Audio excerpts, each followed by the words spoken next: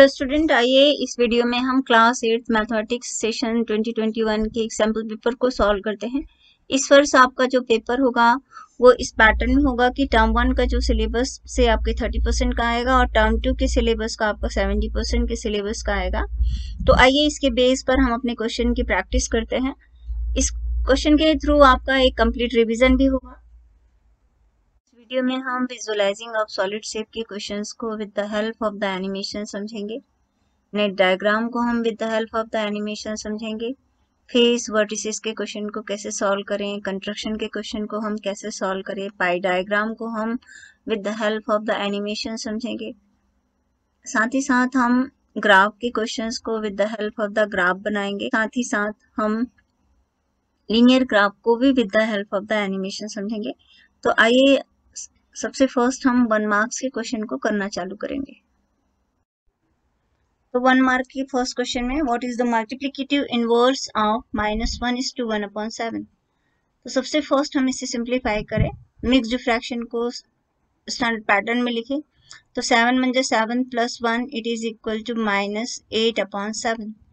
So any number यदि a/b है तो इसका मल्टीप्लिकेटिव इनवर्स हम जो डिफाइन करते हैं b/a, मतलब न्यूमरेटर को डिनोमिनेटर और डिनोमिनेटर को न्यूमरेटर में कन्वर्ट करते हैं।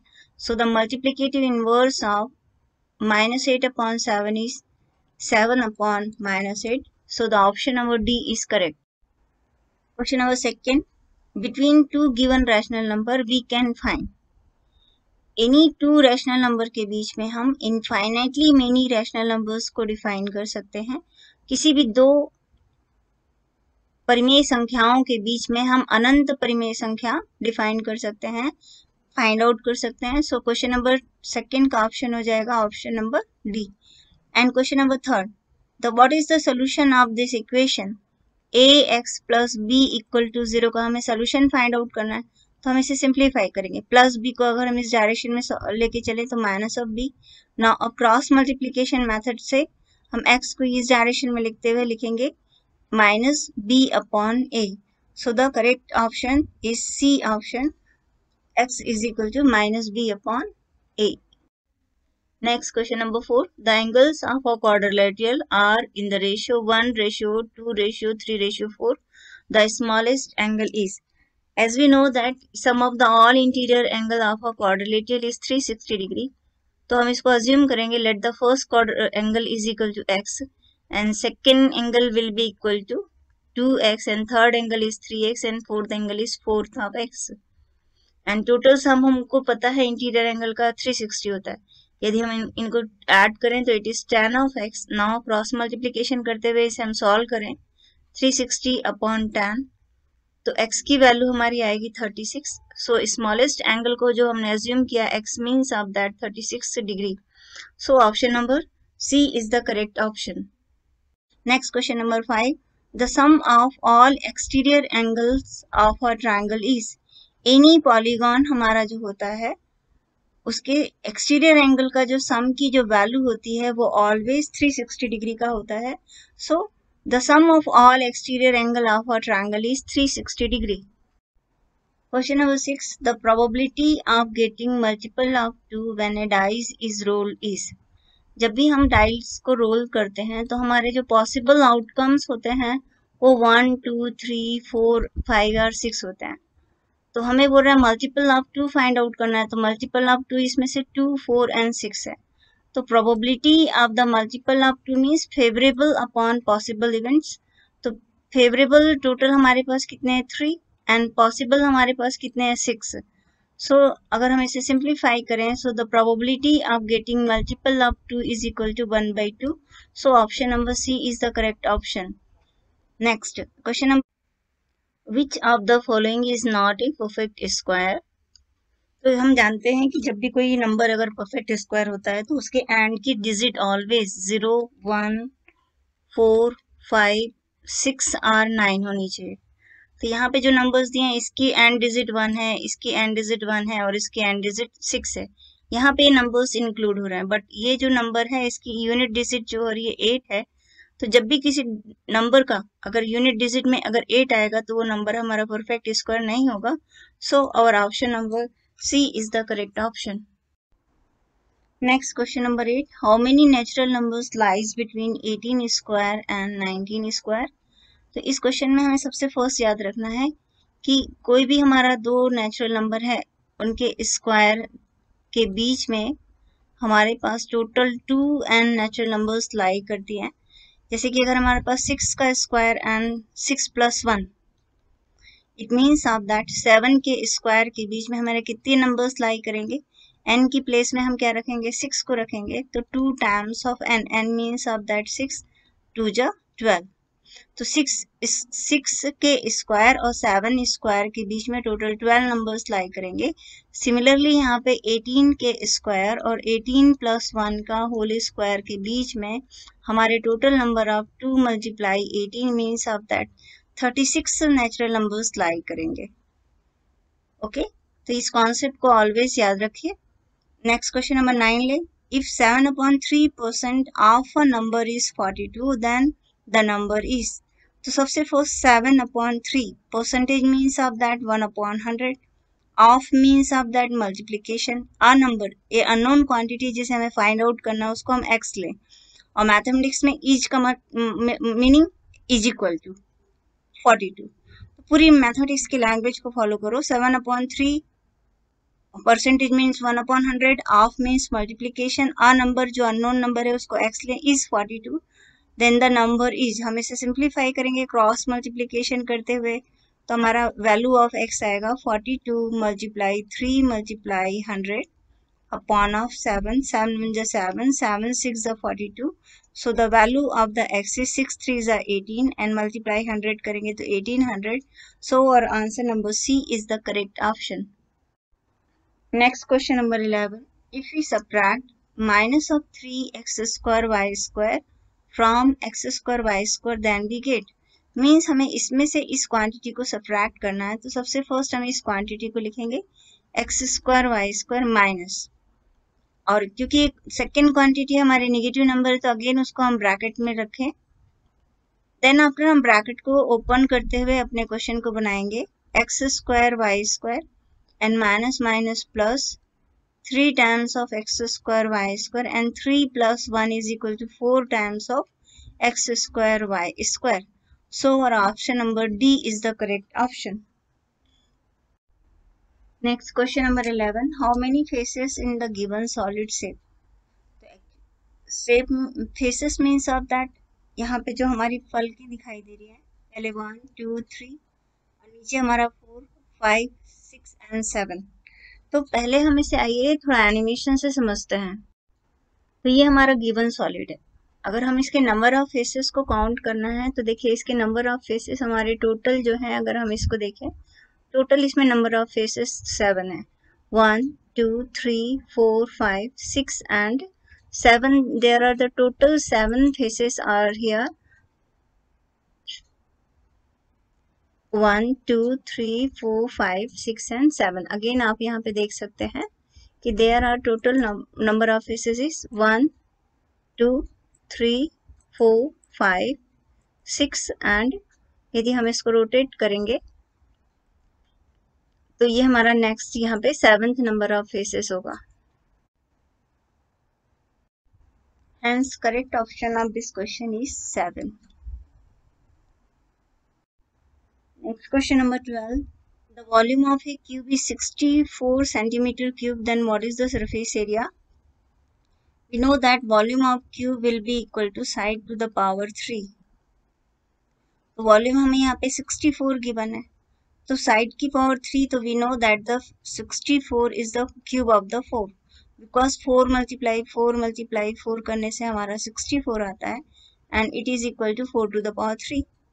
Means of that side will be equal to 4. Hence surface area of the cube will be equal to, we know that the formula of surface area of cube will be equal to 6 times of side square means a square. 6 times side means 4 multiply 4. So the correct option is 4 4 is 16, 16 6 are 96 centimeter square. Hence the surface area of cube is 96 centimeter square. Next question number 13. The volume of a cylinder whose radius r is equal to its height is. हम जानते हैं कि किसी भी cylinder यानी कि बेलन का जो आयतन होता है वो पाई आर स्क्वायर एच होता है। क्वेश्चन के अकॉर्डिंग हमें रेडियस और हाइट की वैल्यू इक्वल है और ऑप्शन हमारे सारे आर के टर्म्स में गिवन है।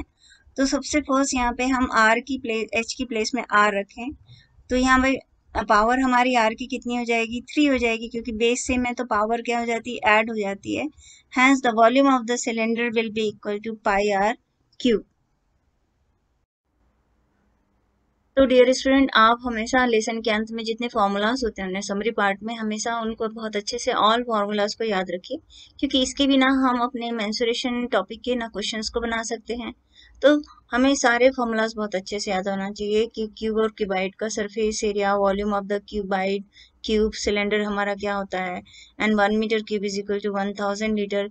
इन सबको जब तक हम अच्छे से याद नहीं रखेंगे हमारा मेंसुरेशन टॉपिक के जो क्वेश्चंस है वो अच्छे से नहीं बनेंगे।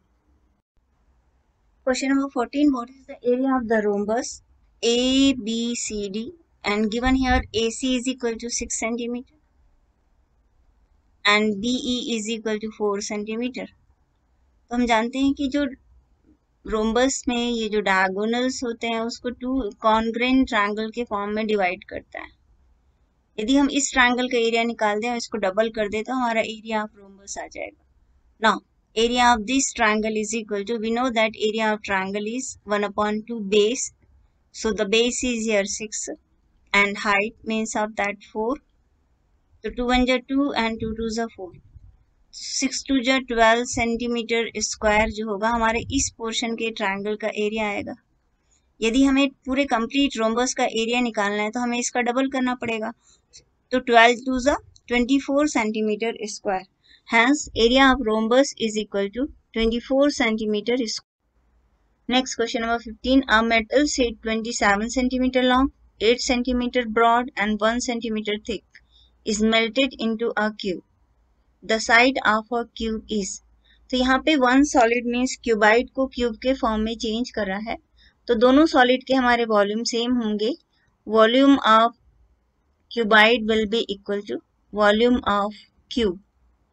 We know that volume of cuboid is length multiply breadth multiply height, and volume of cube is equal to side to the power 3. According to the question, length की value हमें 27 दी है, breadth की वैल्यू 8 और height की value 1 given है। So हम इसे simplify करें, 27 means 3 to the power 3 and 8 means 2 to the power 3 is equal to side to the power 3. Now और पावर सेम है तो हम इनके साइड की लेंथ को लिख सकते हैं, side will be equal to 3 multiply 2, it means of that 6 centimetre. Hence side of a cube is equal to 6 centimetre.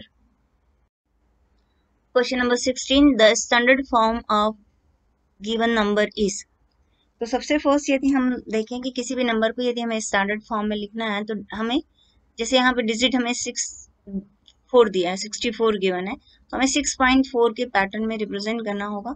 Means decimal की पोजीशन हमें इस डायरेक्शन में मूव करना होगा। कितनी प्लेस मूव करना पड़ेगा, 1 2 3 4 एंड 5 प्लेसेस मूव करना होगा। तो हमारा स्टैंडर्ड पैटर्न हो जाएगा 6.4 मल्टीप्लाई 10 की पावर माइनस ऑफ 5। यदि हम इस डायरेक्शन में मूव करते तो यहाँ प्लस ऑफ 5 होता। हम इस डायरेक्शन में मूव कर रहे हैं तो इसलिए डेसिमल की जो पोजीशन है वो हो जाएगा 6.4 मल्टीप्लाई 10 की power minus of 5. So our answer number D is the correct option. Question number 17. What is the value of 3 to the power 5 divided by 3 to the power minus of 6? तो we know that यदि base हमारा same होता है तो हम power को always क्या करते हैं, सब्ट्रैक्ट करते हैं। तो 3 to the power 5, यदि -5 है, न्यूमरेटर में हमारा साइन जाके चेंज होगा, प्लस ऑफ n का माइनस ऑफ n हुआ। सिमिलरली माइनस ऑफ 6 का प्लस ऑफ 6 हो जाएगा। तो 3 to the power 5 plus 6 is 11. So our answer C correct, 3 to the power 11. Next question number 18. What is the multiplicative inverse of -5 upon 9 to the power minus of 99? तो any number की power यदि हमें m given है तो इसके multiplicative inverse को हम represent कर सकते हैं a अपॉन b की पावर माइनस ऑफ m, या हम रिप्रेजेंट कर सकते हैं b upon a to the power m। तो अकॉर्डिंग टू द ऑप्शन यदि हम देखें तो ये हमारा ऑप्शन नंबर ए करेक्ट होगा, क्योंकि यहाँ पे -99 की पावर को क्या कर दिया, प्लस साइन का फॉर्म में रिप्रेजेंट कर दिया। हमारे पावर के साइन को चेंज करें या अंदर के ब्रैकेट की वैल्यूज को चेंज करें। तो option number A is correct. The multiplicative inverse of the given number is -5/9 to the power plus of 99. Question number 19. Which of the following vary inversely with each other?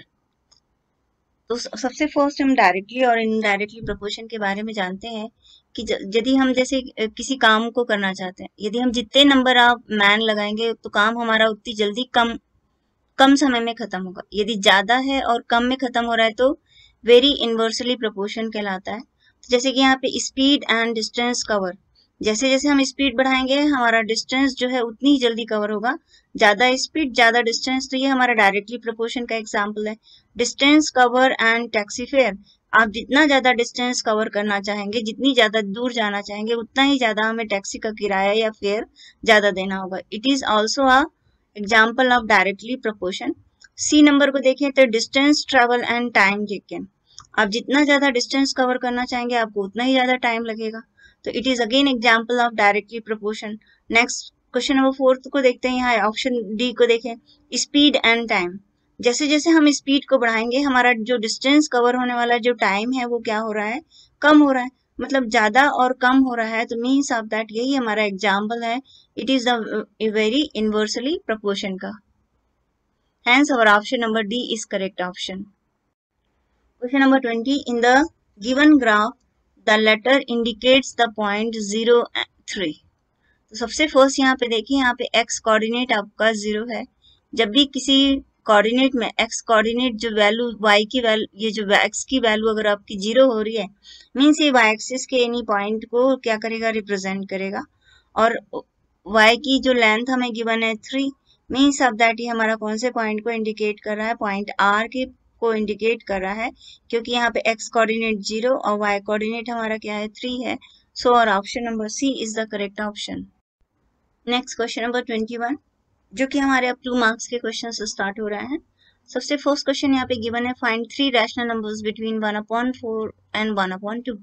तो सबसे first यहाँ पे हम denominator same करें, तो 1/4 first number है and 1/2 है। यदि हम ऊपर और नीचे 2 से मल्टीप्लाई करें तो सेकेंड नंबर भी हमारा 2/4 हो जाएगा, उनका डिनोमिनेटर वैल्यू सेम हो जाएगी। नाउ अब बात गिवन नंबर्स में हम 4 और 4 का मल्टीप्लाई करते हैं। 4 4 जा 16, 4 1 जा 4 एंड 4 4 जा 16। और यहाँ पे भी देखें 4 2 जा 8 एंड 4 4 जा 16। तो इनके बीच का जो फर्स्ट नंबर आ जाएगा 5/16, 6/16 एंड 7/16। इससे चाहें तो हम सिंप्लीफाई भी करके लिख सकते हैं। So the first number is 5/16, 3 से कैंसिल करें, 2 3 जा 6 एंड 2 8 जा 16। तो सेकेंड नंबर हो गया 3/8 एंड 7/16।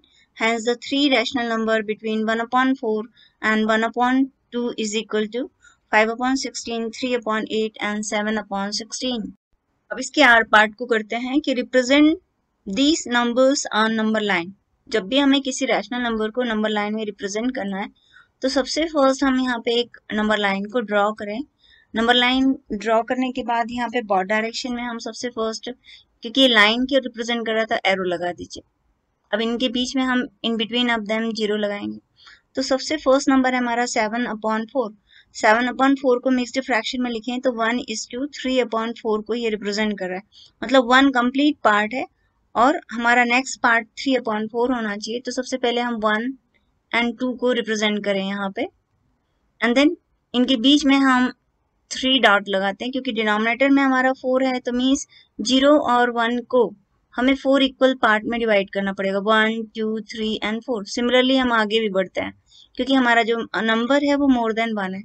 तो 1:3/4 मीन्स ऑफ दैट ये हमारा 1 कंप्लीट पार्ट, ये 1/4, 2/4 एंड 3/4। तो हम इसको लिख सकते हैं, ये हमारा नंबर जो होगा 7/4 होगा। हम ऐसे भी कर सकते हैं, this is 1/4, 2/4, 3/4, 4/4, 5/4, 6/4। So this number point जो है हमारा ए पॉइंट जो इंडिकेट कर रहा है वो 7/4 को इंडिकेट कर रहा है। नेक्स्ट यदि हमें 5/6 को इंडिकेट करना है तो अगेन हम एक नंबर लाइन को ड्रॉ करेंगे एंड देन सेकेंड स्टेप हम बॉड डायरेक्शन में एरो लगाएं। And then in between of them हम 0 को इंडिकेट करते हैं। तो -5/6 यहाँ पे न्यूमरेटर जो है डिनोमिनेटर से कम है, मीन्स जो डिवीजन है वो 0 और -1 के बीच का है, क्योंकि यहाँ निगेटिव नंबर्स है, निगेटिव साइन लगा हुआ है। तो 6 है, मीन्स ऑफ दैट 0 और -1 के बीच में 5 डॉट लगाइए, जिससे ये 6 पार्ट में डिवाइड हो जाएगा, 1 2 3 4 5 एंड 6। Now this is -1/6, -2/6, -3/6, -4/6। तो ये जो पॉइंट बी जो इंडिकेट करेगा वो हमारा इंडिकेट हो जाएगा -5/6 से। ओके, तो इस प्रकार हम इन गिवन नंबर्स को नंबर लाइन में रिप्रेजेंट कर सकते हैं। नेक्स्ट क्वेश्चन नंबर 22 करते हैं। How many sides does a regular polygon have if each of its interior angle is 165।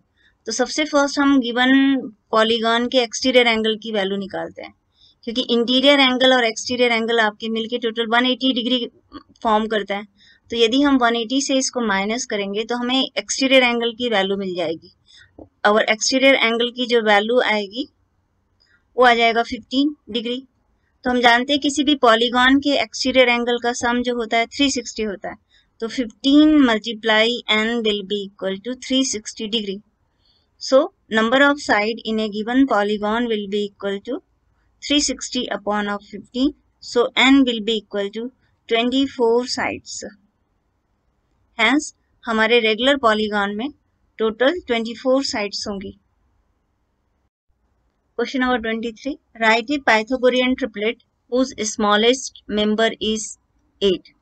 We know that Pythagorean triplet यदि हमें find out करना है तो right angle triangle की जो sides हम assume कर सकते हैं 2m, m square minus 1 and m square plus 1 assume कर सकते हैं। तो सबसे first let us take 2m is equal to 8. So m की जो value आएगी हमारी 8 upon 2 will be equal to 4. तो सेकेंड साइड की जो लेंथ हो जाएगी एम स्क्वायर माइनस 1, एम को यदि हम 4 लें तो 4 जो 16 माइनस 1, तो it will be equal to 15। And then M square plus 1 की वैल्यू निकालें थर्ड साइड की लेंथ, तो 4 स्क्वायर प्लस 1, इट मीन्स 4 जो 16 plus 1 is 17।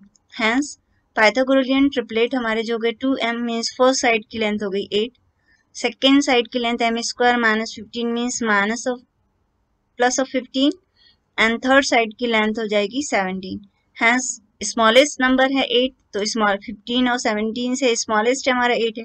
So this is our answer कि पाइथागोरियन ट्रिपलेट इज 8, 15 एंड 17।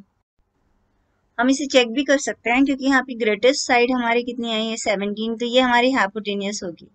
तो पाइथागोरस थ्योरम हम जानते हैं कि sum square of the hypotenuse is equal to sum of the square of the other two sides. We know that 17 square is 289 and 8 square is 64 and 15 square is 225. अगर हम इसे add करेंगे तो ये भी हमारा आ जाएगा 289.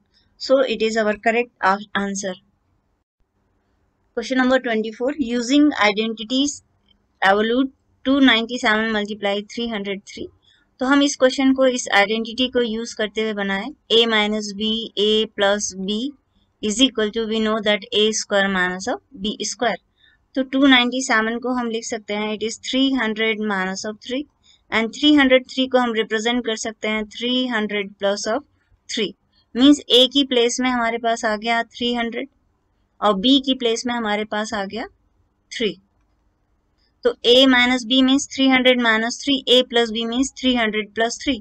तो हम इसको रिप्रेजेंट करके लिख सकते हैं a का स्क्वायर एंड b का square, means 300 square minus of 3 square. तो 300 का स्क्वायर मीन्स 300 का हमें 2 टाइम्स मल्टीप्लीकेशन करना होगा, तो इसका आंसर आ जाएगा हमारा 9 एंड 4 टाइम्स 0 एंड 3 3 9। और जब हम इसे सब्ट्रैक्शन करेंगे तो हमारा आंसर आ जाएगा 8991। So answer of this question is 89,991। Question number 25 में हमको बोलता है draw the front view, side view and top view of the given objects.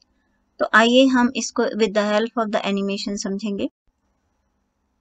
तो ये हमारे सॉलिड का यदि हम देखें तो this is our front view, जिसमें हमारे 4 स्क्वायर होंगे, यदि हम टॉप व्यू को देखें तो this is the top view of the given solid, जिसमें हमारे 3 स्क्वायर्स बनेंगे। और यदि हम अपने साइड व्यू को देखें तो this is the side view.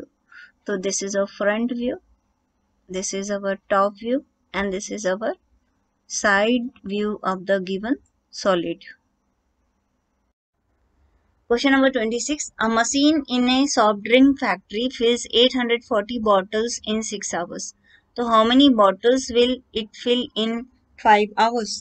तो सबसे फर्स्ट यहाँ पे हम देखें तो 840 बॉटल्स को फिल करने के लिए 6 आवर्स लग रहे हैं आपके पास। ये बॉटल हो गए, ये नंबर ऑफ हमारे आवर हो गए। हमको क्वेश्चन गिवन है how many bottles will be fill in 5 hours. तो सबसे फर्स्ट हम क्वेश्चन को देखेंगे कि ये हमारा डायरेक्टली प्रोपोर्शन की इनडायरेक्टली प्रोपोर्शन है।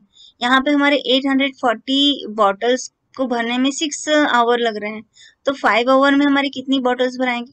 जितने भी नंबर ऑफ बॉटल्स हमारी ज्यादा होंगी, हमारा टाइम भी क्या लगेगा, उतना ही ज्यादा लगेगा।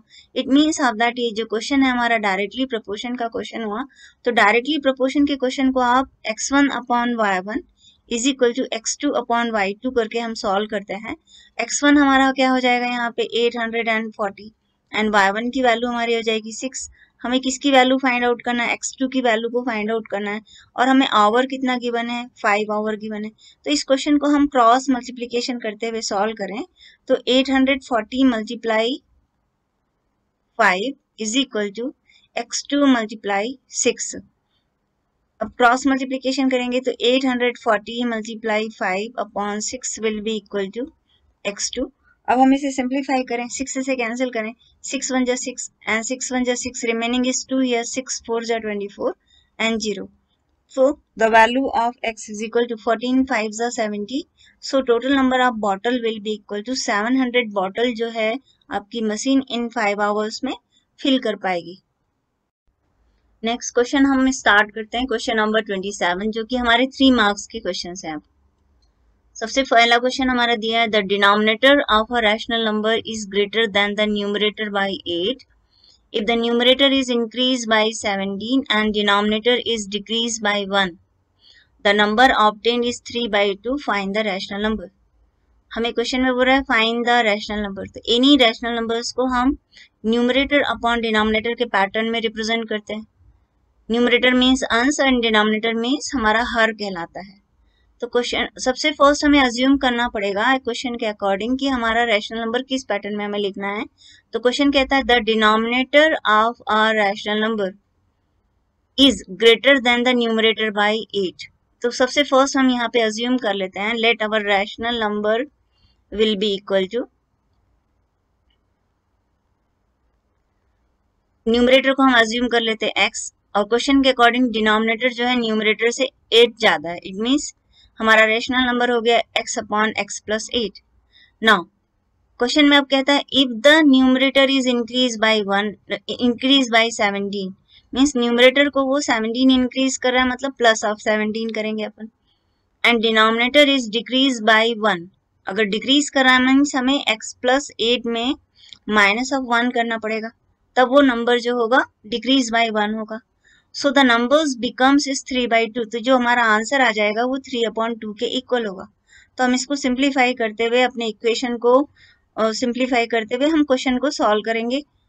तो ये हो जाएगा हमारा x plus 17 upon 8 minus 1 is 7, तो x plus 7 is equal to 3/2। Now अब क्रॉस मल्टीप्लीकेशन करिए आप, तो 2 times of x plus 17 is equal to 3 times of x plus 7 and 2 times multiplication करें, 2 multiply x is 2x and 17 2s are 34 is equal to 3 times of x is 3x and 7 3s are 21।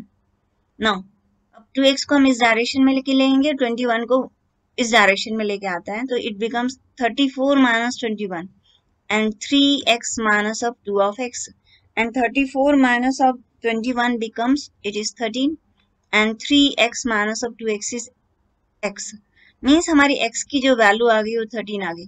हमने rational numbers क्या assume करके रखा है x upon x plus 8, means हमें numerator पता चल गया it is 13, hence our answer is 13 and 13 plus 8 and 13 plus 8 we know that it is 21।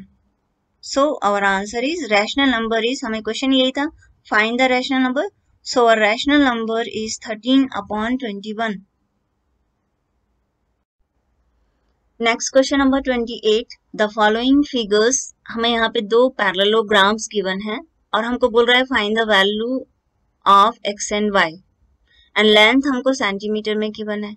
तो सबसे फर्स्ट यहाँ पे हम क्वेश्चन को सॉल्व करने के लिए अपनी पैरेललोग्राम की प्रॉपर्टी के बारे में देखें कि पैरेललोग्राम की opposite side equal and parallel होती है और उसके जो डायगोनल्स होते हैं वो एक दूसरे को बाइसेक्ट करते हैं.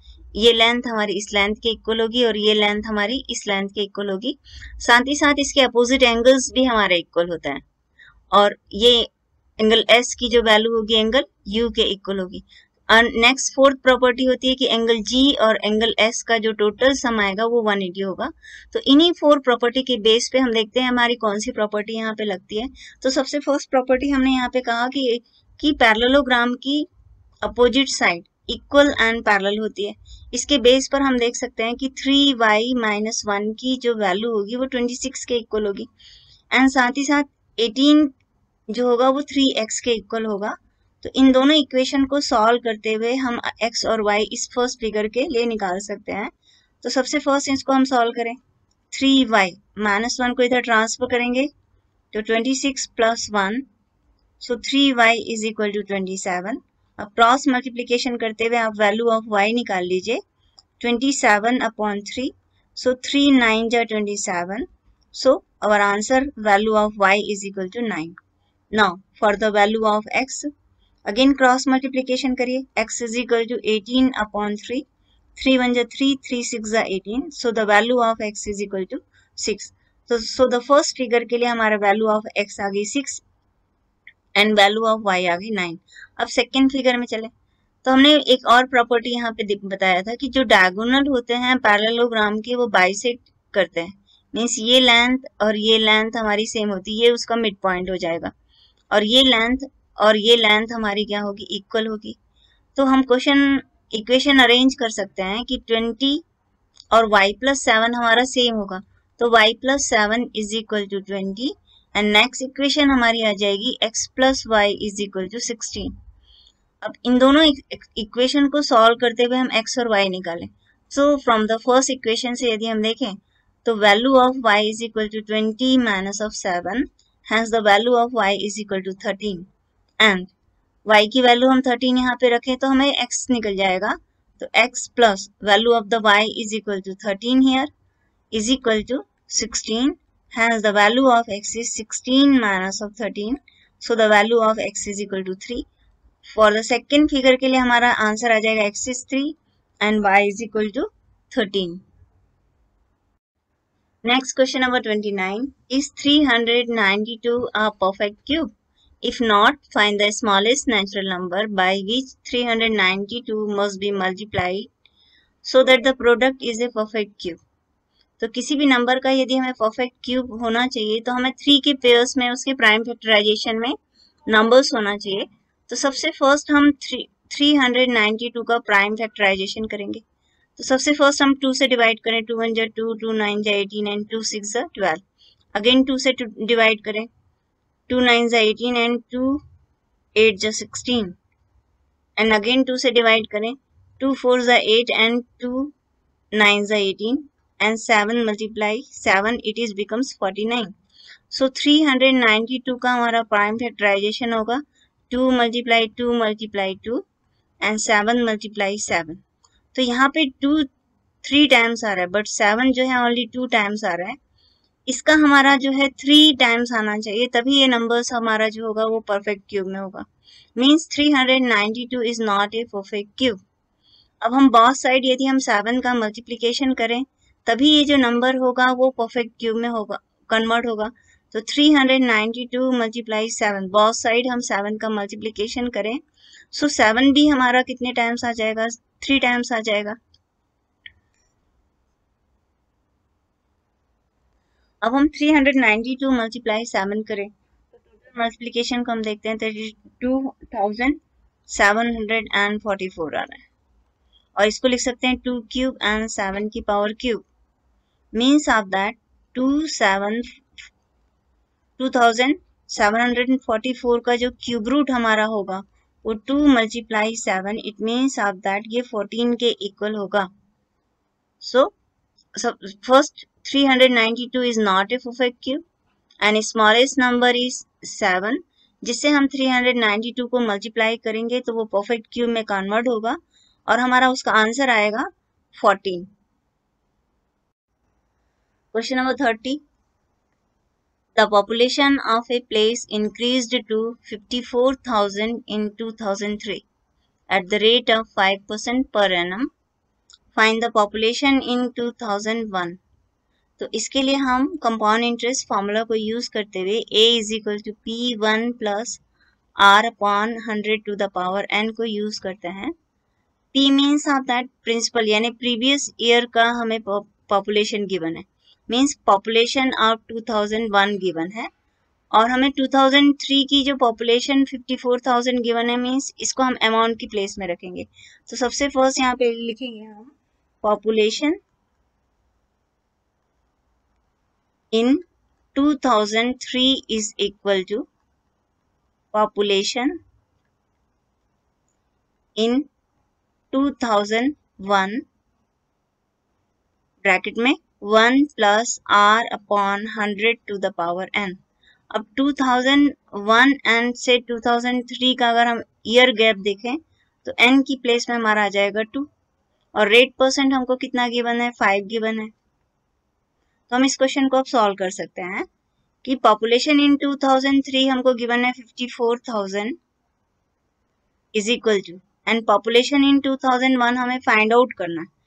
तो इसको हम एज इट इज लिखते हैं, let it is P and 1 plus R. R means of that 5 upon 100 to the power n is 2.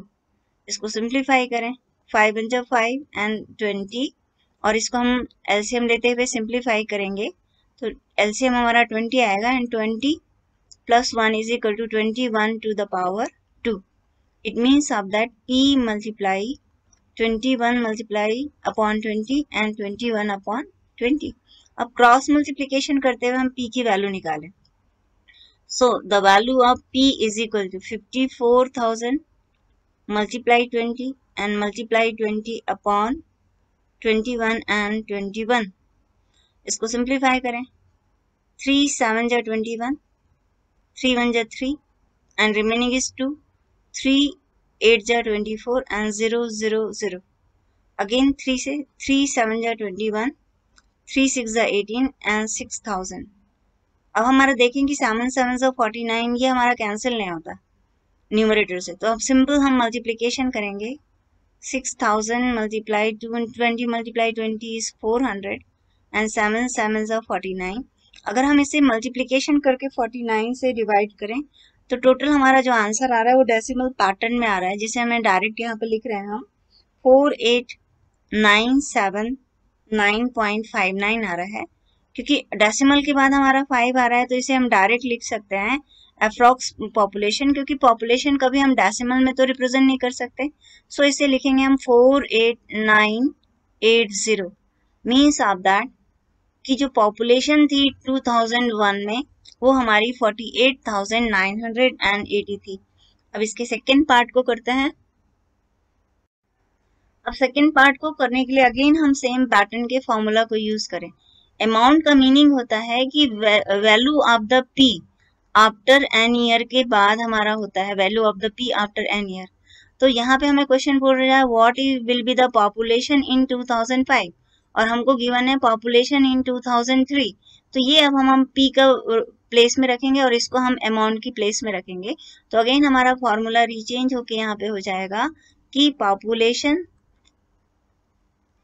In 2005 is equal to P means of that population in 2003 and 1 plus R upon 100 to the power n. अब 2003 and 2005 में again हम देखें तो year gap यानी n की value हमारे पास कितनी है, 2 है और r की प्लेस में हम 5% यूज करें. तो पॉपुलेशन इन 2005 हमें फाइंड आउट करना है. ओके एंड पॉपुलेशन इन 2003 हमको गिवन है 54,000 multiply 1 plus are, are means 5/100 to the power n की प्लेस में हम रखेंगे 2, 5 1 जा 5 एंड अगेन सिंप्लीफाई करें तो 54,000 मल्टीप्लाई 21/20, अगेन 21/20 क्योंकि हमारा टू द पावर 2 है, 1 0 1 0 कैंसिल, 2 0 से इस प्रकार हमारे कैंसिल हुए, 2 1 जा 2 and 2 2s are 4, 1 is remaining, 2 7s are 14 and 0, again 2 से कैंसिल करें, 2 1 जा 2, 2 1 जा 2, 2 3 जा 6 and 2 5 जा 10। तो इस प्रकार हम देखें तो हमारा मल्टीप्लिकेशन टोटल इसका आता है 59,535. So the population in 2005 will be equal to 59,535. Question number 31. Using Irel's formula, find the unknown values of the given table. So we know that the Irel formula is F plus V minus of E is equal to 2. तो सबसे first हम इस part को करें, हमें faces की value को find out करना है तो इसकी जगह में F रहने देते हैं और वर्टिसेस हमको गिवन है 6, तो V की प्लेस में हम 6 लिखें, एज हमको गिवन है 12, तो इन प्लेस ऑफ एज हम 12 लिखते हैं इज इक्वल टू 2। इसको सिंप्लीफाई करें, 6 में से 12 सब्ट्रैक्ट करेंगे तो minus of 6 is equal to 2, hence total number of faces will be equal to -6 plus, इधर ट्रांसफर करेंगे तो -6 का +6, so total number of face will be equal to 8। तो हमारा फर्स्ट आंसर आ गया, इट इज इक्वल टू 8। अब second question को करते हैं। सेकेंड क्वेश्चन में हमको फेस की वैल्यू गिवन है 5, तो एफ की प्लेस में हम 5 रखें, वर्टेक्स की जगह में वी ही रहने दें, एंड एजेस हमको टोटल गिवन है 9, तो minus of 9 is equal to 2। इस इक्वेशन को सिंप्लीफाई करते हैं, v 5 minus 9 is equal to minus of 4 is equal to 2, hence v is equal to -4 को इधर ट्रांसफर करें आप, 2 plus 4, so वर्टिसेस के टोटल नंबर्स हमारे आ जाएंगे 6, so this will be equal to 6। Next third part को लेते हैं। थर्ड क्वेश्चन में हमको अगेन फेसेस की वैल्यू हमको कितनी गिवन है 20, so total number of faces will be equal to 20 and vertices की प्लेस में हम टोटल रखें v की प्लेस में 12, माइनस ऑफ e हमें फाइंड आउट करना है total number of edges, it will be equal to 2 and 20 plus 12 will be equal to 32 minus of e is equal to 2। इस इक्वेशन को सॉल्व करें, 32 minus of 2 will be equal to e, hence e will be equal to 30, hence total number of ages will be equal to here 30. So answer number 1 is 8 and second is 6 and third is 30. Next question number 32, simplify। ये हमारा exponent and power की topic से related है, तो सबसे first हम इसके rule को देखें, a की पावर m और a की पावर n, यदि हमारे बेस सेम होते हैं तो पावर्स हमारी क्या करते हैं, ऐड करते हैं, और a की पावर m और a की पावर n है तो हम a की पावर m और n के साइन को चेंज करते लिखेंगे माइनस ऑफ m। तो इसको यूज करते हुए हम इस क्वेश्चन को करें, सबसे पहले हमें 25 को प्राइम फैक्टराइजेशन पैटर्न में लिखना पड़ेगा, 25 is equal to 5 multiply 5, it means 5 to the power 2। Next number हमारे पास है यहाँ पे 10, तो 10 को लिख सकते हैं हम 5 मल्टीप्लाई 2। तो अब गिवन क्वेश्चन के अकॉर्डिंग 25 की प्लेस में हम 5 की पावर 2 मल्टीप्लाई t की पावर माइनस ऑफ 4 एंड 5 की पावर -3, 10 की प्लेस में 5 मल्टीप्लाई 2 मल्टीप्लाई t की पावर माइनस ऑफ 8 रिप्रेजेंट कर सकते हैं। सबसे फर्स्ट यहाँ पे हम इस फर्स्ट रूल को अप्लाई करें, क्योंकि 5 और 5 बेस सेम है, अगर बेस सेम है तो हम उनकी पावर्स को ऐड कर सकते हैं, तो इट बिकम्स 5 की पावर 2 t की power minus of 4 whole upon 5 to the power minus of 3 and power plus of 1 and 2 multiply t की power minus of 8, so it becomes 5 की पावर 2 t की power minus of 4 upon -3 plus 1 is 5 की power minus of 2 multiply 2 multiply t की power minus of 8।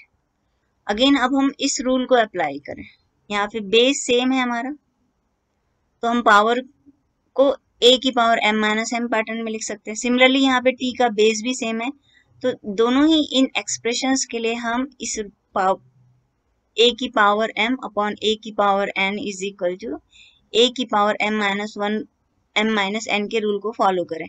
तो सबसे first 5 की power 2, हम -2 power को ऊपर लेके जाएंगे तो हमारा साइन क्या होता है, चेंज, तो ये हो जाएगा +2 मल्टीप्लाई t की पावर -4, यहाँ पे -8 है, अगेन हम पावर ऊपर लेके चलेंगे तो क्या हो जाएगा +8 अपॉन हमारे पास क्या आएगा 2 इज इक्वल टू 5 की पावर 2 + 2 इज 4, 5 की power 4 multiply t to the power 8 - 4 करेंगे तो प्लस का 4 अपॉन 2 एंड 5 की पावर 4 मीन्स ऑफ दैट 5 का 4 टाइम्स हमें मल्टीप्लिकेशन करना पड़ेगा। 5 5s are 25, 25 5s are 125 and 125 5s are 625. So our answer is 625 t to the power 4 upon 2. Question number 33. A school has 8 periods a day, each of 45 minutes duration. How long would each period be if the school has 9 periods a day, assuming the number of school hours to be same? तो अगर हमारे school में 8 period लगते हैं तो एक period जो होता है वो 45 मिनट का हो रहा है। तो अगर यदि हमें 9 पीरियड लगाना है तो एक पीरियड कितने मिनट का होगा? अगर हम नंबर ऑफ पीरियड इंक्रीज करते चले जाएंगे तो हमारा एक पीरियड का टाइम क्या होते जाएगा, डिक्रीज होते चले जाएगा। इट मीन्स ऑफ दैट ये जो क्वेश्चन है, अगर आप इसे इंक्रीज करेंगे तो ये वैल्यू हमारी क्या होते चली जाएगी, डिक्रीज होते चली जाएगी। तो ये क्वेश्चन हमारा इन्वर्सली प्रोपोर्शन का हुआ। तो सबसे फर्स्ट यहाँ पे हम देखें कि 8 पीरियड के लिए हमारे टोटल कितने टाइम लग रहा है, 45 मिनट लग रहा है। हमें पूछ रहा है कि 9 पीरियड के लिए हमें टोटल कितना मिनट पर पीरियड का आएगा। तो यदि हम देखें कि इन्वर्सली प्रोपोर्शन के क्वेश्चन को यदि x1/1 और x2 और y2 फर्स्ट हम देखें तो इस x1/1 और सेकेंड क्वांटिटी का ये देखें तो x2 y2, तो इसके लिए हम यूज करते हैं इन्वर्सली प्रोपोर्शन के लिए x1/1 is equal to x2 y2। अगर यही हमारा डायरेक्टली प्रोपोर्शन का क्वेश्चन होता तो हम लेते x1/y1 is equal to x2/y2 लेते। तो अभी हम इसको यूज करते हुए इस क्वेश्चन को बनाते हैं 8 × 45, क्योंकि x1 की प्लेस में हमारा आ गया 8, y1 की वैल्यू हमारी आ गई 45 इज इक्वल टू 9 मल्टीप्लाई, हमें वैल्यू किसकी निकालनी है, y2 की निकालनी है। तो क्रॉस मल्टीप्लिकेशन करते हुए हम इस क्वेश्चन को बनाते हैं upon 9 is equal to y2। तो 9 1 जा 9 एंड 9 5 जा 45, hence the value of y is equal to 8 5 जा 40 minutes. Question number 34। Question number 34 में आपके दो क्वेश्चन दिए हैं। फर्स्ट क्वेश्चन हमारा गिवन है फैक्टराइजेशन से रिलेटेड है, और सेकंड क्वेश्चन हमको बोला है डिवाइड करना है। तो सबसे फर्स्ट हम इसको लें x to the power 4 minus y plus z to the power 4। तो इसके लिए हम आइडेंटिटी जो यूज करेंगे a² minus b² is equal to a minus b and a plus b को यूज करते हुए हम इस गिवन एक्सप्रेशन को फैक्टराइज करेंगे। तो सबसे फर्स्ट यहाँ पे हम देख रहे हैं a की पावर 2 है, तो इसे हम स्क्वायर के पैटर्न में लिखेंगे। तो x² of square minus y plus z of square and to the power square of it. ये हमारा इन प्लेस ऑफ a हो गया और ये इन प्लेस ऑफ b हो गया। तो हम सबसे पहले इसको इस पैटर्न में लिखते हैं a minus of b। a means of that x² minus b means of that y plus z of whole square and now bracket को क्लोज करें, bracket close and second a plus b, a means again x² plus b means y plus z का क्या लेते हैं अपन, whole square. ये first आ गया। Again देख रहे हैं कि यहाँ पे हम इस फॉर्मूला को यूज कर सकते हैं a² माइनस b², क्योंकि a की प्लेस में अब हम x रख सकते हैं और b की प्लेस में हम y प्लस z रख सकते हैं। तो अगेन इस सेम आइडेंटिटीज का यूज करते हुए हम इसको फैक्टराइजेशन पैटर्न में लिखे। अब a की प्लेस में हम x रखेंगे और b की प्लेस में y प्लस z रखेंगे। तो इसका फैक्टराइजेशन हमारा हो जाएगा a minus of b, a means of x and b means of that y plus z, bracket close and second again हमारा दिया है x plus y plus z। इस एक्सप्रेशन के लिए देखते हैं। इस एक्सप्रेशन में हम डायरेक्ट इसका एक्सपांशन करते हुए इसको लिखें x square and Y plus Z के होल स्क्वायर के लिए हम जो फॉर्मूला यूज करें ए प्लस बी का whole square is equal to A square plus 2 times of A B plus of B square. तो क्वेश्चन के अकॉर्डिंग हमको गिवन है वाई प्लस जेड का होल स्क्वायर। ए की प्लेस में हमारे पास वाई है और बी की प्लेस में हमारे पास यहाँ पे जेड है। तो ए का स्क्वायर मीन्स वाई का square plus 2 times of a means y and b means of z plus of b means z का square, so it becomes y square plus 2yz plus of z square. So इसकी place में हम लिख सकते हैं y square plus 2yz plus of z square. Again अब हम इस ब्रैकेट को सिंप्लीफाई करते हुए अपने आंसर्स को लिखें तो हमारे पास इसका फैक्टराइजेशन पैटर्न आ जाएगा। सबसे फर्स्ट x माइनस है, माइनस का दोनों साइन में plus minus minus and plus minus minus करते हुए लिखें minus of y and minus of z and next bracket x plus Y plus z, क्योंकि प्लस साइन से मल्टीप्लीकेशन करने से हमारा साइन का चेंज नहीं होगा, it becomes x plus y plus Z and third bracket हमारा ये आ जाएगा x square plus Y square plus, अगर हम इसको सिमेट्रिक वे में लिखें तो पहले हम जेड स्क्वायर को लिख दें प्लस 2yz। अब इसके आर पार्ट को करते हैं हम। सबसे फर्स्ट ये गिवन एक्सप्रेशन को हम फैक्टराइजेशन पैटर्न में लिखें। फर्स्ट गिवन है z times of 5 of z square minus of 80। अगर हम 80 और 5 में देखें तो हमारा 5 कॉमन है, क्योंकि 80 को हम रिप्रेजेंट कर सकते हैं 16 5 80। तो यहाँ पे हमारे पास दिया है z 5 ऑफ z स्क्वायर और 5 टाइम्स ऑफ 16 मीन्स हम 5 दोनों में से क्या कर सकते हैं, कॉमन ले सकते हैं। तो 5 को यदि हम बाहर निकालें तो 5 times of z and Z square minus of क्या हो जाएगा 16, और 16 को हम 4 का स्क्वायर रिप्रेजेंट कर सकते हैं। तो 5 times of Z and Z square minus of 4 square. Again हम इस आइडेंटिटी का यूज करें ए square minus B square is equal to A minus B A plus B. अब इन प्लेस ऑफ ए हमारे पास जेड है और बी की प्लेस में हमारे पास क्या है 4 है। तो इस आइडेंटिटी का अगर हम यूज करें तो इसका प्रॉपर फैक्टराइजेशन हमारा हो जाएगा z minus 4 and z plus 4। अब क्वेश्चन कंप्लीट करें। हमें पूरा इस एक्सप्रेशन को इस एक्सप्रेशन से डिवाइड करना है, तो ये हमारा न्यूमरेटर पार्ट है, ये हमारा डिनोमिनेटर पार्ट हुआ।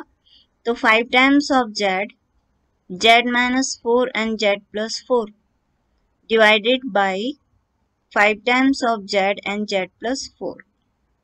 अब हम इसे सिंप्लीफाई करें तो 5 1 जा 5, 5 1 जा 5 कैंसिल हुआ, z से z कैंसिल होगा, z प्लस 4 से z प्लस 4 कैंसिल होगा। So our answer is z minus 4।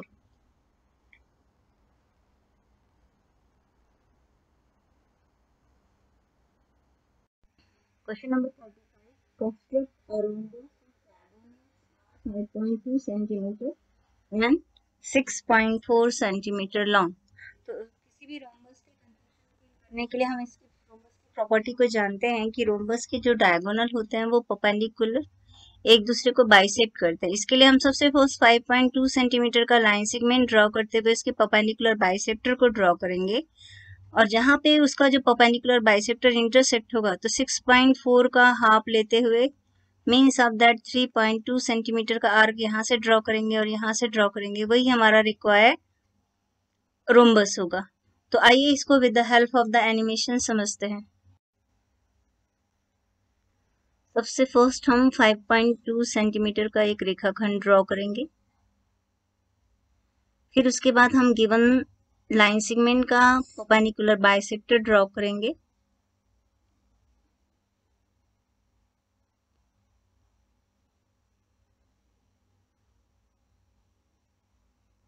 जहां पर हमारे दोनों परपेंडिकुलर बाइसेक्टर के आर्क इंटरसेक्ट होते हैं उसको हम with the help of the line segment join करेंगे। अब हमें सेकेंड डायगोनल का कंस्ट्रक्शन करना है, तो 6.2 का हाफ लेते हुए यानी 3.2 का सेंटीमीटर का आर्क लेते हुए फर्स्ट आर्क और सेकेंड आर्क ड्रॉ करेंगे। इस प्रकार जहां पर हमारे ये जो आर्क इंटरसेक्ट हो रहे हैं उस पॉइंट को हम एंड पॉइंट से अगर ज्वाइन करें तो ये हमारा जो होगा वो रिक्वायर्ड रोम्बस का कंस्ट्रक्शन होगा। क्वेश्चन नंबर 36 में हमको कहता है on a particular day the sales of different items of a bakers shops are given below, bread, fruit bread, cake and pastries and biscuit others. तो क्वेश्चन के according हमको draw a pie chart for this data, हमको pie chart बनाना है। तो इसके लिए सबसे first हमें सेंटर एंगल फाइंड आउट करना होगा।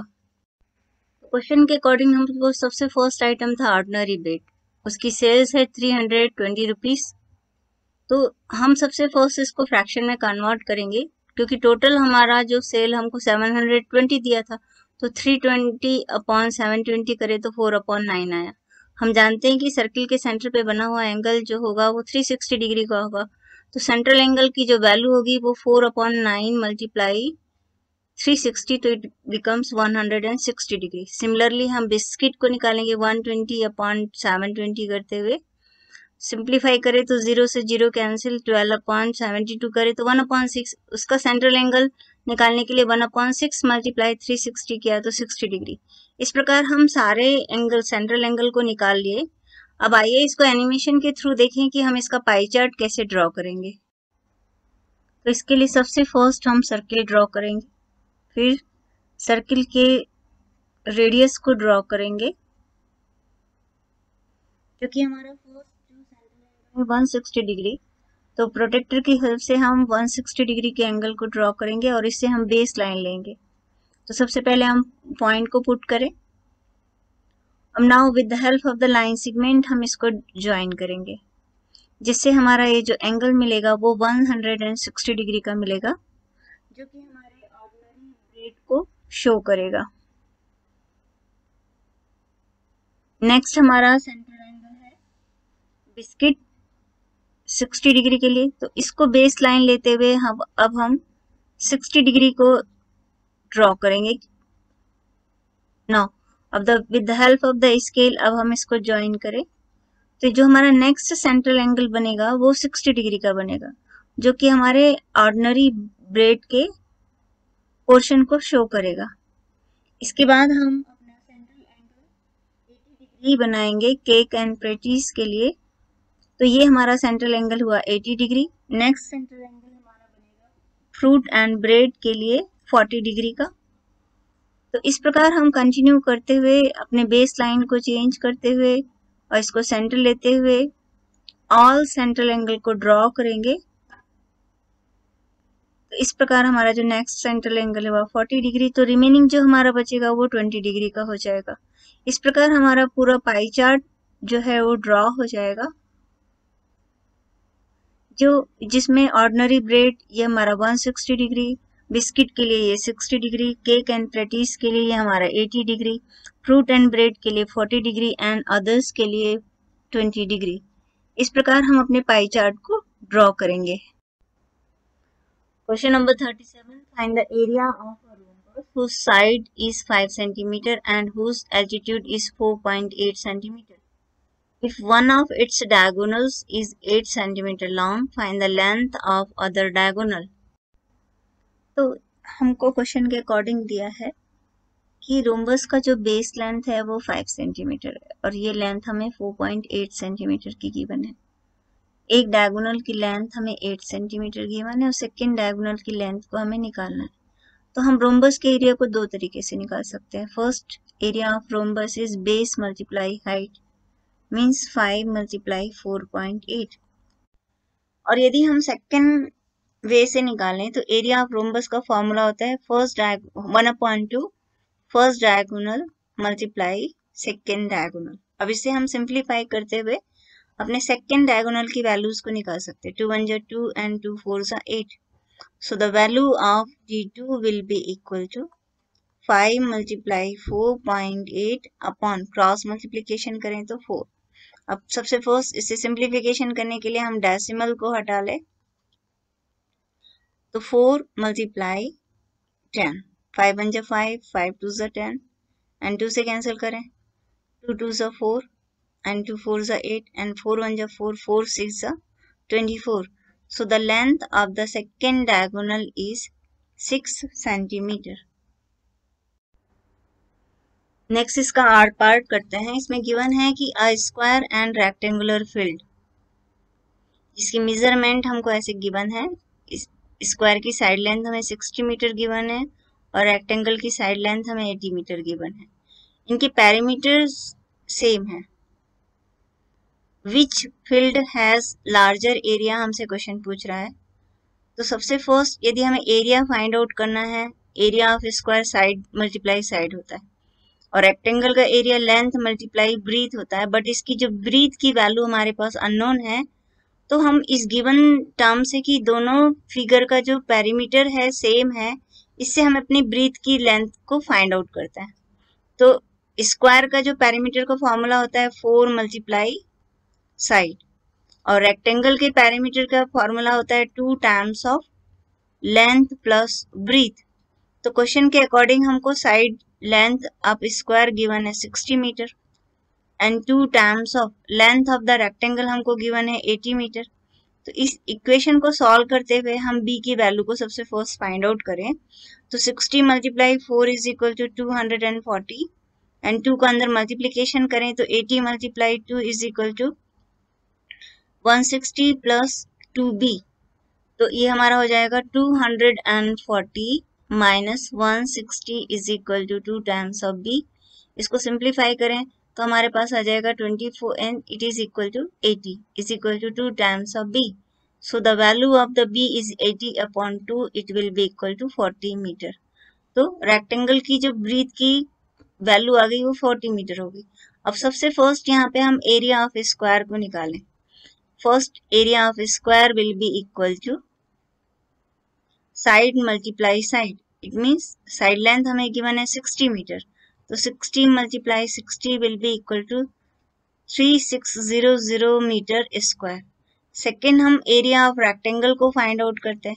एरिया ऑफ रेक्टेंगल का फॉर्मूला हम जानते हैं कि लेंथ मल्टीप्लाई ब्रीथ होता है, तो लेंथ की वैल्यू हमको गिवन है 80 मीटर और ब्रीथ हमने निकाली 40 मीटर और मल्टीप्लीकेशन करेंगे तो 8 4 जा 32 और 2 जीरो इंक्रीज करें तो ये हो जाएगा 3200 मीटर स्क्वायर। तो स्क्वायर का एरिया हमारा आ रहा है 3600 मीटर स्क्वायर और रेक्टेंगल का एरिया आ रहा है हमारा 3200 मीटर स्क्वायर। तो हमसे पूछ रहा है which field has larger area, it means of that square has larger area, क्योंकि इसका जो एरिया आ रहा है वो रेक्टेंगल के एरिया से क्या आ रहा है, बड़ा आ रहा है। Next question number 38, a road roller takes 750 complete revolution to move once over to level a road. Find the area of the road if the diameter of a road roller is 84 centimeter and length is 1 meter. Means एक जो road है वो complete level हो पाएगी यदि ये हमारा road roller 750 complete revolution करेगा। तो सबसे फर्स्ट यहाँ पे हम निकालेंगे कि 1 कंप्लीट रिवोल्यूशन में वो कितने एरिया को लेवल कर पाता है। तो 1 कंप्लीट रिवोल्यूशन में जो टर्न कर रहा है वो उसके कर्व सरफेस एरिया को कवर कर रहा है हमारे सिलेंडर के। तो 1 कंप्लीट रिवोल्यूशन में वो एरिया ऑफ रोड जो होगा वो उसके सिलेंडर के कर्व सरफेस एरिया के इक्वल होगा। तो सबसे फर्स्ट हम निकालेंगे कि 1 कंप्लीट रिवोल्यूशन में वो कितने एरिया को कवर कर रहा है, वो हमारा होगा सिलेंडर के कर्व सरफेस एरिया के इक्वल। तो we know that the curve surface area of cylinder is equal to 2 pi R H, means area cover in 1 revolution, it is equal to 2 pi means 22/7। अब diameter हमको given है 84 centimetre, तो radius की value हो जाएगी इसका half, it means 42 centimetre. तो इसको हम डिवाइडेड बाय 100 करते हुए मीटर में कन्वर्ट कर लें, क्योंकि हमको length means height of the जो सिलेंडर हमको गिवन है वो मीटर में गिवन है। तो इन प्लेस ऑफ आर रखे हम 42/100 एंड एच की वैल्यू हमको गिवन है 1 मीटर, तो हमारा एरिया आ गया मीटर स्क्वायर में। 7 1 जा 7, 7 6 जा 42 and 2 1 जा 2 and 2 50 जा 100 and 2 1 जा 2, 2 1 जा 2 and 2 25 जा 50। ये हमारा आ गया 11 6 जा 66/25 मीटर स्क्वायर। 1 रिवोल्यूशन का जो एरिया आ गया, मतलब कितना एरिया को वो लेबल कर पा रहा है, लेकिन हमको निकालना है कि 750 रिवोल्यूशन में कितने एरिया को लेबल कर पा रहा है। तो एरिया ऑफ जो रोड हमारा टोटल आएगा, it will be equal to 750 multiply 66/25 metre square, because 1 revolution में वो इतना मीटर स्क्वायर कवर कर रहा है। तो 750 रिवोल्यूशन में इसका मल्टीप्लाई करेंगे, तो 25 1 जा 25 3 जा एंड 0, इसको मल्टीप्लीकेशन करें 3 6 जा 18, 3 6 जा 18 एंड 1 इज 9 और 0 हमारा यहाँ पे है। तो टोटल एरिया आप रोड जो लेवल कर रहा है वो 750 कंप्लीट रिवोल्यूशन में वो कंप्लीट कर रहा है 1980 मीटर स्क्वायर एरिया को वो 750 कंप्लीट रिवोल्यूशन में कवर करेगा। Question number 39, draw the line crossing 3 and 3 2, find the coordinates of the point at which this line meets the x-axis and y-axis। तो अगर हम पहले पॉइंट को देखें तो x कोऑर्डिनेट की वैल्यू हमको गिवन है 2 और y कोऑर्डिनेट की लेंथ हमको गिवन है 3, तो x is 2 and y is 3, तो ये हमारा पहला पॉइंट आएगा x is equal to 2 and y is equal to 3। अब हम सेकेंड पॉइंट को देखें तो x कोऑर्डिनेट हमारा 3 है और y कोऑर्डिनेट हमारा 2 है। तो इस प्रकार हमने पहले दोनों पॉइंट को अपने ग्राफ पेपर में इंडिकेट किया। अब हम क्वेश्चन बोल रहा है इन दो पॉइंट से पास होके जाने वाली हमें लाइन को ड्रॉ करना है। तो ये हमारी जो दोनों लाइन हो गई जो पॉइंट ए और पॉइंट बी से जो होके जा रही है, पास होके जा रही है। अब क्वेश्चन के अकॉर्डिंग हमें पता करना है कि ये एक्स एक्सिस और वाई एक्सिस में कहाँ इंटरसेक्ट कर रही है। तो एक्स एक्सिस में हमारा ये जो पॉइंट है वो एक्स कोऑर्डिनेट हमारा 50 हुआ और वाई कोऑर्डिनेट हमारा क्या हो जाएगा, इस वाई एक्सिस में जहां पे कट कर रहा है वो 05 हुआ। तो इस प्रकार हमने देखा कि ये जो लाइन जो है एक्स एक्सिस पे जहां पे कट कर रही है उस पॉइंट के जो कोऑर्डिनेट्स हमारे आ रहे हैं वो 5 and 0 है, और जहां पे वाई एक्सिस में कट कर रहा है उस पॉइंट के जो कोऑर्डिनेट हमारे आ रहे हैं 0 and 5 आ रहे हैं। नेक्स्ट क्वेश्चन नंबर 39 का हम और पार्ट टू करें। क्वेश्चन हमको गिवन है interest on deposit for a year. Deposit हमारे गिवन है और उसके अकॉर्डिंग हमको सिंपल इंटरेस्ट डिफरेंट ईयर्स के गिवन है। तो हमको क्वेश्चन को बोल रहा है कि इसका ग्राफ को ड्रॉ करना है और फर्स्ट क्वेश्चन पूछ रहा है does the graph passes through the origin, and second पूछता है use the graph to find the interest on ₹2500 for a year, and similarly हमें थर्ड क्वेश्चन भी गिवन है। तो सबसे फर्स्ट हमको यहाँ पे इसका ग्राफ को हम प्लॉट करते हैं। तो आइए इस क्वेश्चन को करते हैं। सबसे पहले हमने एक्स एक्सिस में डिपॉजिट लिया और 1 यूनिट लेंथ को हमने 1000 रुपीज लिया, एंड सिमिलरली वाई एक्सिस में हमने सिंपल इंटरेस्ट को लिया और 1 यूनिट लेंथ को जो लिया हमने 100 रुपीज लिया। तो हमारा जो सबसे फर्स्ट पॉइंट है वो 1080 रुपीज है।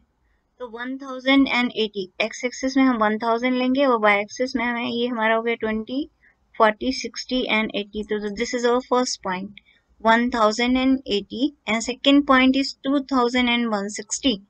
तो 2000 दिस इज अवर 2000 वाली लाइन जा रही है एंड 160 मीन्स ऑफ दैट ये हमारे पास सेकेंड पॉइंट आ जाएगा। This is 2160 second point. Next 3240, तो 3240 this is the third point, and 4320 this is 4320। Next हमारे पास आएगा 5400, इस प्रकार हमने अपने पहले पॉइंट को इंडिकेट किया। तो इस प्रकार हमने ये सारे पॉइंट को इंडिकेट करते हुए अब इस पॉइंट से पास होके जाने वाली लाइन को हम ड्रॉ करेंगे। तो दिस इज अवर लाइन। हमको क्वेश्चन पूछ रहा है कि does the line is passes through the origin. Yes, the graph is passes through the origin, क्योंकि हमारा ये जो लाइन है वो ओरिजिन से पास होके जा रही है।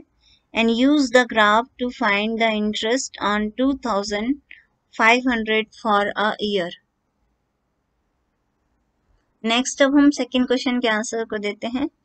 Use the graph to find the interest on ₹2500। तो 2500 से लेते हुए हम एक्स एक्सिस पे एक परपेंडिकुलर ड्रॉ करें। तो हम देख रहे हैं कि वो हमारा 200 से मिल रहा है। Third question, to get an interest of ₹280 per year. 280 per year का इंटरेस्ट अगर हमारे पास है तो हमारा जो टोटल जो है डिपॉजिट हमें कितना करना पड़ेगा। तो हमारे टोटल डिपॉजिट की जो वैल्यू आ रही है वो 3500 के इक्वल आ रही है। सो हमारा फर्स्ट क्वेश्चन का जो आंसर हो जाएगा कि does the graph passes through the origin. Yes, the graph passes through the origin. And use the graph to find the interest of ₹2500। तो हमारा आंसर आएगा 200 rupees. And to get an interest of 280, तो what is the deposit. तो deposit money हमारी हो जाएगी 3500 rupees. Next question number 40। First question हमको given है find Q in the addition of this। तो सबसे फर्स्ट यदि हम यहाँ पे इस पजल के लिए देखें, Q की प्लेस में हम कैसा नंबर रखें कि उसको 3 के साथ ऐड करें। तो यूनिट प्लेस में हमारा 1 आए। तो हम जानते हैं कि 8 + 3 हमारा क्या होता है, 11 होता है। मीन्स अब दैट हम Q की प्लेस में क्या रख सकते हैं, 8। अब हम इसको चेक करके देखें, 318 एंड 183 प्लस करने से हमारा कितना आना चाहिए, 501। तो 8 + 3 is 11, 1 is carry, 8 + 2 is 10, again 1 carry, and 3 + 2 is 5. So our answer is in place of Q हमारा क्या आएगा, 8 आएगा। Next question number B part लें। If 31y5 is multiple of 5, तो what is in place of y? So the given number is multiple of 3. तो सबसे first यहाँ पे हम कोई भी नंबर हमारा मल्टीपल ऑफ 3 तभी होगा जब उसके सम ऑफ द ऑल डिजिट जो होना चाहिए वो 3 की टेबल में आना चाहिए। तो सबसे फर्स्ट हम जो गिवन डिजिट है उनका सम करें। 5 + 3 is 8, 8 + 1 is equal to हमारे पास क्या आ रहा है, 9। अब प्लस ऑफ y अगर हम लें तो y की प्लेस में हम ऐसा कौन सा नंबर रखते चले जाएं कि जो पूरा नंबर जो हो वो 3 की टेबल में आते चले जाएं। तो सबसे फर्स्ट हम यदि 9 + 0 कर सकते हैं, 9 + 3 भी कर सकते हैं, 9 + 6 भी कर सकते हैं और 9 + 9 भी कर सकते हैं। सो इन प्लेस ऑफ y अगर हम 0, 3, 6 और 9 करेंगे तो हमारा जो टोटल एडिशन आएगा वो मल्टीपल ऑफ क्या आएगा, 3 आएगा। सो और answer in place of y हम कौन कौन से डिजिट रख सकते हैं, it is multiple of 3, it is 0, 3, 6 and 9।